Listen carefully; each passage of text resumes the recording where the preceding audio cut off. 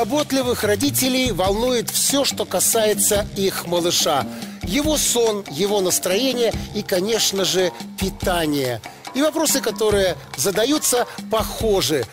А сколько ребенок поел? А как часто его нужно кормить, чтобы он рос и развивался на радость папе и маме? Сегодня детский доктор расскажет о режиме питания детей первых лет жизни.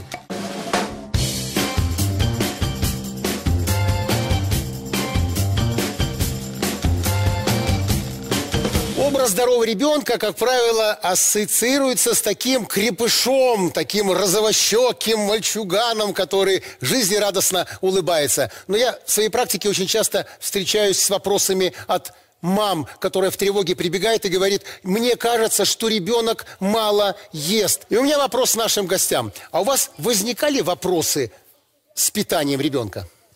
Ну, для каждой матери за радость, когда ребенок очень хорошо кушает. Но ведь так бывает не всегда. Что делать, чтобы ребенка накормить, когда он отказывается? И вот тут к нам на помощь приходят специалисты. Я приглашаю замечательного эксперта по питанию. Это Виктор Аринушкин. Добро пожаловать. Виктор Аринушкин. Врач, специалист в области детского питания. Стаж работы более 10 лет. Здравствуйте, доктор. Рад вас приветствовать как замечательного эксперта. Родился ребенок, и родители стремятся сделать все, чтобы он был и здоровым, и рос, и развивался, радовал родителей. И это зависит во многом от питания. Какие существуют виды вскармливания? Первое – это естественное вскармливание или грудное вскармливание. И я бы уделял ему самое главное внимание в начале того, как только родился ребенок. Следующее – это естественное искусственное питание и так называемое еще смешанное бывает. Если говорить в первую очередь об естественном питании и грудном вскармливании, почему на нем делается акцент? Потому что более оптимального вида питания для ребенка в первые годы жизни не существует. Потому что поэтому в нем все есть педиатры ратуют. Абсолютно только верно. И маме готовы помочь, и маму научить. Ну вот если искусственное, понятно, сколько ребенок съел. Мы видим бутылочку, мы видим отметки, да. И он съел, скажем так, норматив, который ему положен. То при естественном вскармливании есть ли какие-то оценочные критерии? Мы не видим. Ну, вообще, в принципе, норма питания ребенка в таком возрасте, грудничка, это от 80 до 120 миллилитров разовый прием. И природа все решила за нас. Как только ребенок ест, на этом фоне гормональный статус женщины меняется. Чем больше он ест, тем больше прибывает молока. После того, как ребенок только родился, у женщины выделяется молозиво. Его выделяется очень мало, но при этом концентрация в нем питательных веществ высокая. То есть это аналогично к сгущенному молоку. То есть это очень густое молоко. И выделяется его в маленьком объеме, потому что у ребенка желудок это не больше вишни. То есть это маленький желудочек, ему больше и не надо. А со временем, как только ребенок начинает развиваться, и молока у женщины становится больше, оно уже меняется на такое привычное грудное молоко. И вот эти все перестройки происходят очень естественно, поэтому это и есть естественное вскармливание. Поэтому переживать о том, что ребенок не будет доедать, не стоит в этом случае. Есть сигналы, о которых поговорим, да. Есть признаки. Да, да. Хорошо. И еще третий – это смешанное вскармливание. Да.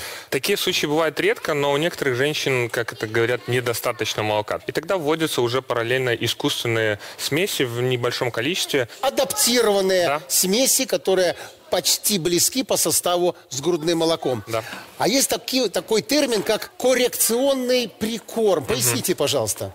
Ну, мы понимаем, что есть так называемые особые дети, у которых есть те или иные изменения физиологические, либо нарушения выработки тех или иных ферментов, либо бывают дети с анемиями, либо дети, которые не добирают вес. И в связи с этим им потихонечку добавляются смеси с тем или иным содержанием. Например, железо. Если это анемия, ребенку надо больше получения железа. Если у него есть недовес, больше добавляется неких сахаров, углеводов для того, чтобы он чуть быстрее добирал вес. Исходя из вот этих особых состояний с ребенком, и вводится коррекционное питание. А если ребенок у нас недостаточно хорошо пребывает в весе, здесь же не только питание, здесь какие-то еще режимные моменты могут быть. Абсолютно верно. И самый простой, на самом деле, пример, который я часто привожу, то, что трехразовое питание и четырехразовое питание имеет колоссально разное количество получения энергии. То есть в случае трехразового питания только 70% усваивается питательных веществ. При четырехразовом уже 85-90%.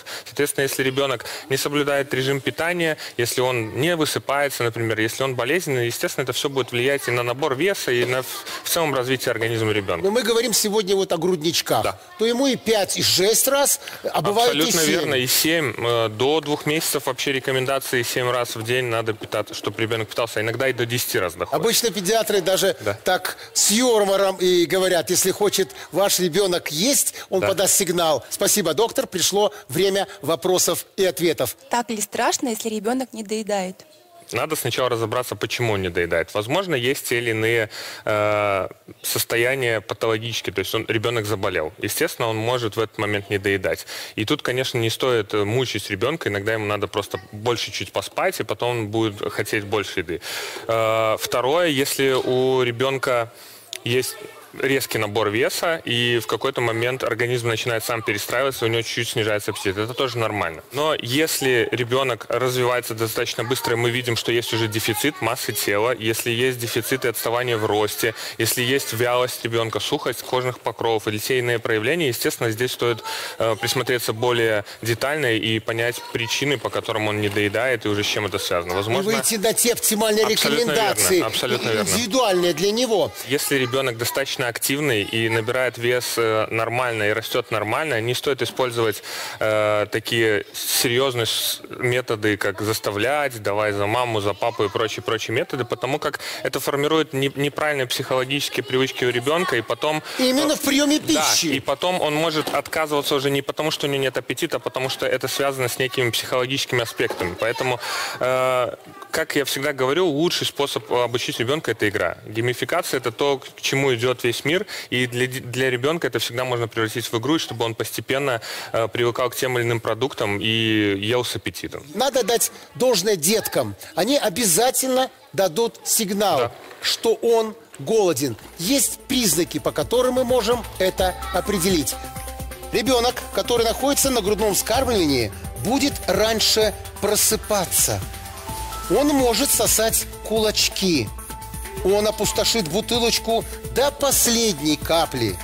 И, конечно же, очень скоро, даже после кормления, он будет просить добавки криком.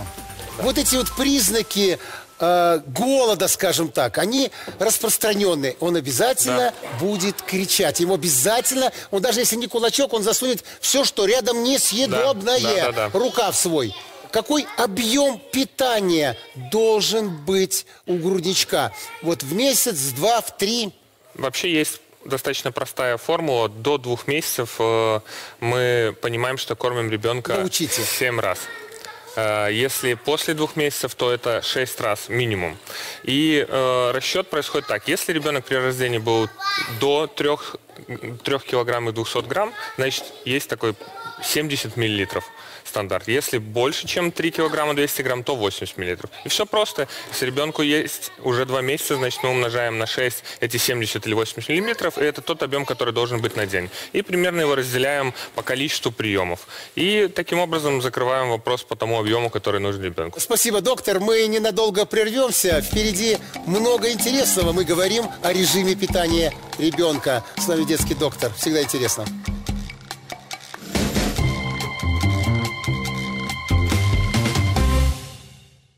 Долго и тщательно из отборных овощей и фруктов Белакт готовит свое детское питание, чтобы мама смогла легко позаботиться о своем малыше. Белакт. С рождения вместе. А теперь любимое пюре в удобной мягкой упаковке.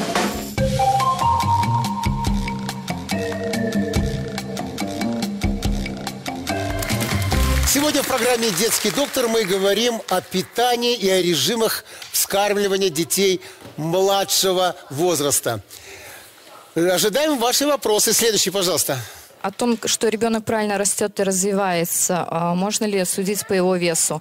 Как можно часто взвешивать ребенка? В принципе, если ребенок нормально набирает вес, и его прибавка в весе, она идет в норме требований, которые есть в Всемирной организации здравоохранения и педиатров, то достаточно раза в месяц. Не надо часто взвешивать ребенка, потому что нормы, они созданы помесячно набора массы, поэтому к ним привязываемся. Известно, в первый месяц 600, во второй, третий по 800, и так каждый месяц потом на 50 грамм уменьшается. И до года все формулы знают. А есть ситуации, когда весы желательно иметь и на дому. Когда ребенок родился недоношенным, могут быть уже вопросы с его статусом питания, и это требует постоянного контроля. Если ребенок начал быстро набирать вес, и есть некие метаболические нарушения, и за этим тоже надо следить и корректировать его питание. Ну и в целом, и дети, которые, наоборот, не набирают вес, за ними тоже стоит постоянно смотреть, особенно если это уже начинает отражаться на их здоровье. То есть они начинают часто длительно болеть, у них начинаются какие-то дополнительные еще вопросы патологического характера. В этом случае стоит понимать, что если мы говорили, что мы смотрим за прибавкой раз в месяц, то здесь даже несколько дней могут очень сильно повлиять на состояние ребенка, поэтому контроль стоит проводить каждый день. Но еще важно понимать, какой рост. Именно соотношение роста и веса является самым главным показателем гармоничного развития ребенка с точки зрения прибавок веса и роста. Именно вот это соотношение имеет важное значение. В нашей студии есть вот такой прибор. Бренда швейцарского АГУ – это весы, и весы еще и с ростомером. То есть мы кладем ребенка, измеряем его рост и вес. Вот у нас есть пупсик, давайте положим. Абсолютно верно. Мы замеряем его рост, вес. Да, здесь планочка есть.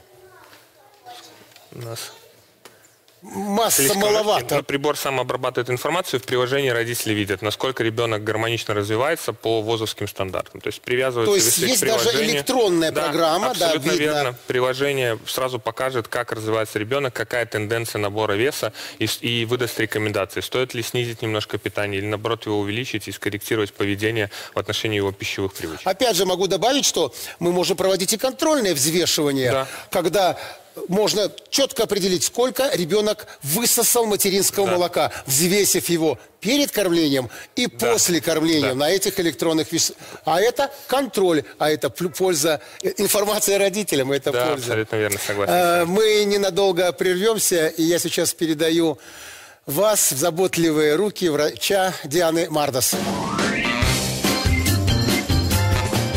Здравствуйте, дорогие мамы! Один из самых приятных и вместе с тем ответственных моментов во время беременности – это выбор приданого для малыша.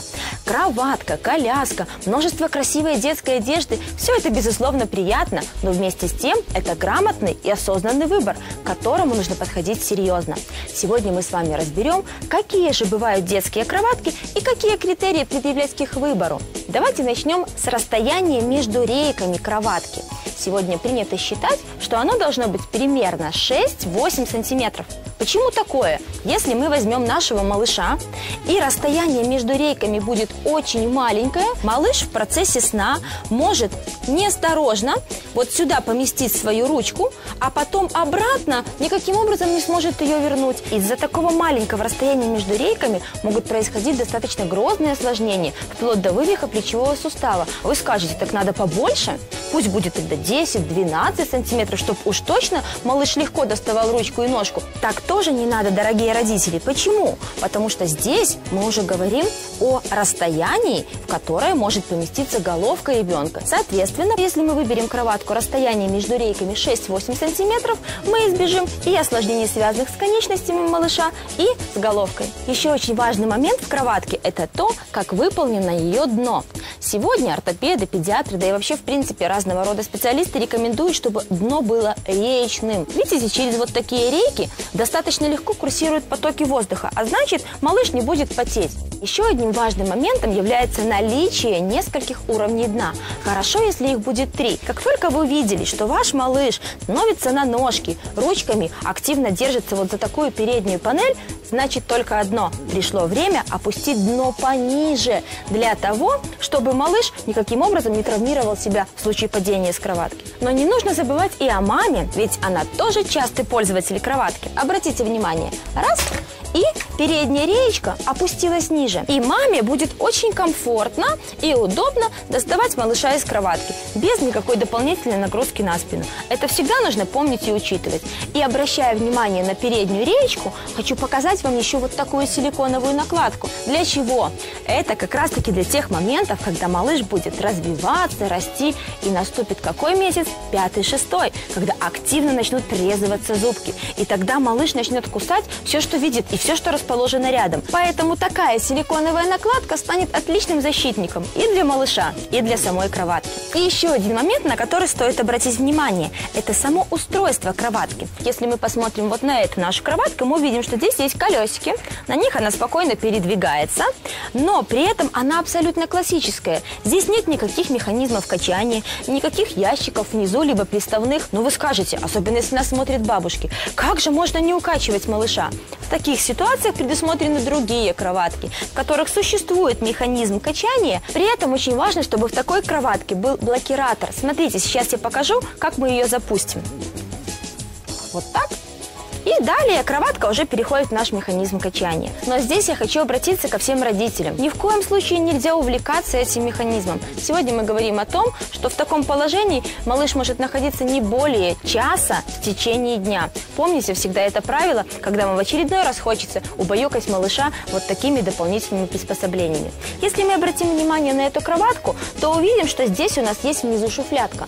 Хорошо это или плохо? Вы скажете, конечно же хорошо, ведь туда столько всего можно сложить. Но помните о том, что малыш очень много спит. И если вдруг вам что-то понадобилось, не знаю, одежда, подгузник, вы рискуете его разбудить в это время. Поэтому старайтесь укладывать туда такие вещи, в которых нет экстренной необходимости их извлечь, когда малыш спит. Мы разобрали достаточно классические модели кроваток, но существуют и альтернативные варианты. Например, вот такая круглая, которая трансформируется из люльки в обычную кроватку, а далее потом в манеж.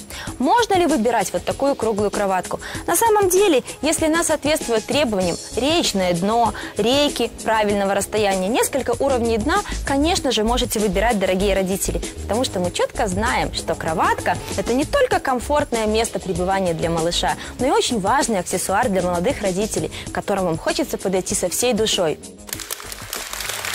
Спасибо, Диана. А мы возвращаемся в студию, где дети устроили маленький перекус. Мы угостили их вкуснейшим десертом, и они с удовольствием его едят.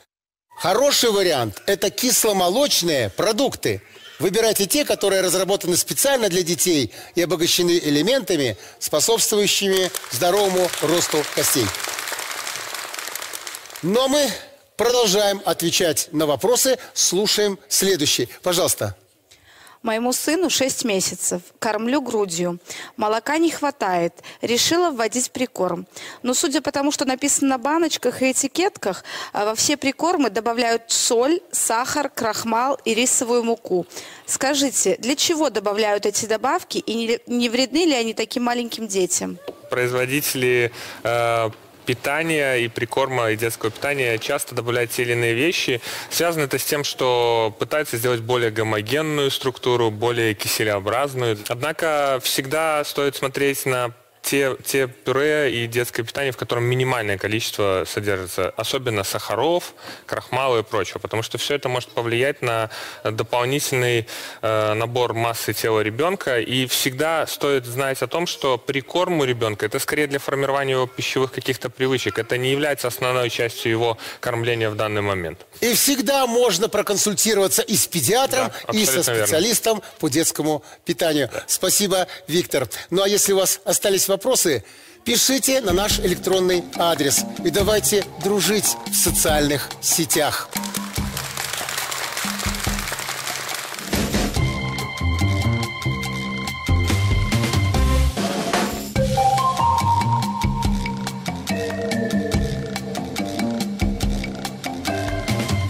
За время перерыва в нашей студии появился наш эксперт по здоровому образу жизни Марина Панкова. Марина, в вашем распоряжении площадочка. Мы потом посмотрим, чему научили и чему радовались дети еще. А мы продолжаем вопросы к замечательному нашему сегодняшнему эксперту Виктору Аринушкину. Следующий вопрос. Скажите, далеко не каждый ребенок хочет есть с удовольствием пресную пищу, которая как бы в баночках. Чем это можно разбавить, скажем, чтобы это было полезно, вкусно? Ну, во-первых, давайте поймем, что пресная еда для нас, и она, возможно, очень интересна для ребенка, потому что как только ребенку потихоньку вводят прикорм, это все для него новые вкусы. И понятное дело, что от каких-то вещей он может отказываться, и это нормально. Если ребенку дают один вид пищи в день, этого достаточно, не надо постоянно одним и тем же кормить, потому что это может элементарно ему приесться, как и взрослому человеку.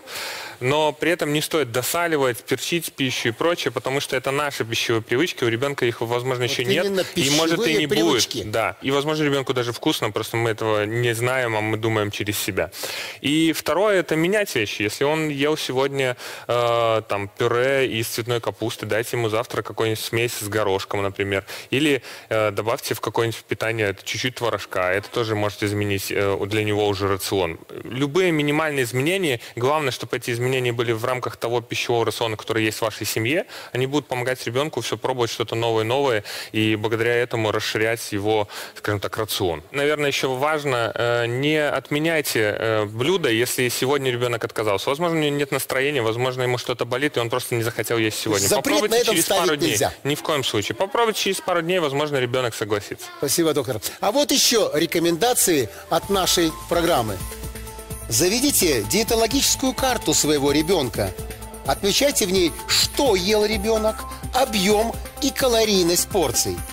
Сбалансированное питание – это углеводы 50%, жиры 40% и белки 10%.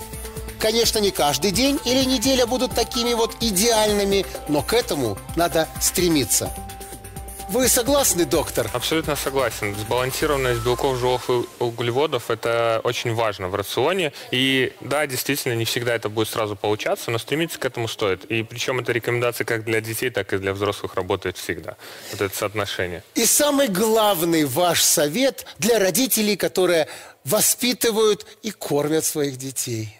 Я, наверное, хотел бы посоветовать подходить к питанию ребенка очень осознанно, потому как то, какие пищевые привычки, какой рацион будет в его питании на самых ранних этапах, очень сильно влияет на его развитие в дальнейшем. И его физическое развитие, и развитие его организма, здоровье, психологическое развитие, все это комплексно влияет на ребенка. И первые годы этому надо уделять огромное внимание для того, чтобы в дальнейшем этот ребенок превратился в полноценного, здорового человека.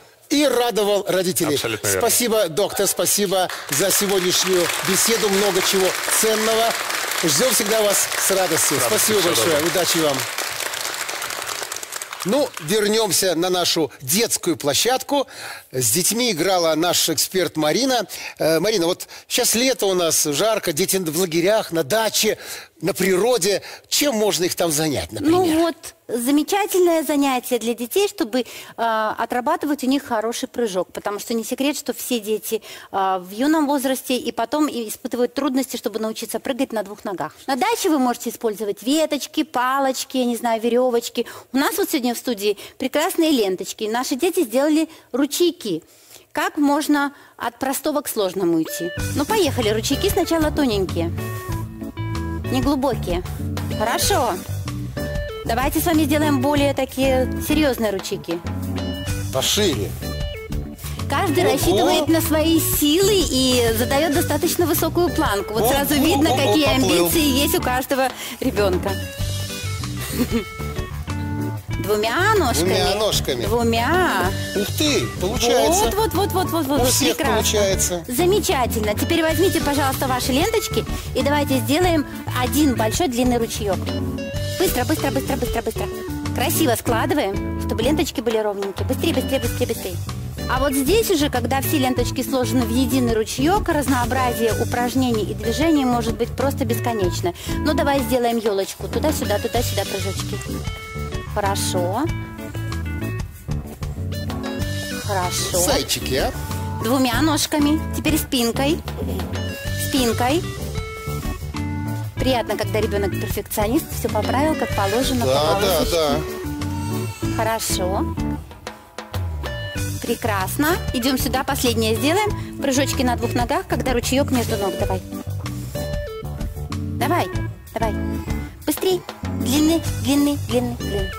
То есть вот такая вот подготовка, да, прыжковая, которую мы вам сегодня показали в студии, помогает легко, без напряжения научить ребенка прыгать на двух ногах, что в дальнейшем ему очень пригодится и на уроках физкультуры в школе, и если он будет заниматься каким-то видом спорта. И внесет некоторое разнообразие в и так уже насыщенную летнюю жизнь, даст хорошую физическую нагрузку и вообще зарядит хорошим настроением. Молодцы, детки! Вы так здорово прыгали! А представляете, если вы еще потренируетесь, еще до школы детского садика целый месяц. Представляете, какими прыгунами вы придете в школу или детский садик? Молодцы! Настоящие чемпионы будут опять. И мы рады подарить вам подарки от нашего партнера, редакции газеты «Шапокляк». Редакция газеты издает красочные журналы для детей и дарит им сегодня нашим участникам. Получайте журналы «Сказка на ночь» и «Зайкина школа». В них интересные задания, истории, рисунки, которые помогут детям развить логику, мышление, навыки чтения и познакомиться с окружающим миром. А мы, как всегда, в эфире со вторника по пятницу. Найти нас можно и в сети интернет, на YouTube-канале «Беларусь-1». «Детский доктор» – программа для взрослых о детском здоровье. Берегите детей, любите детей и будьте здоровы!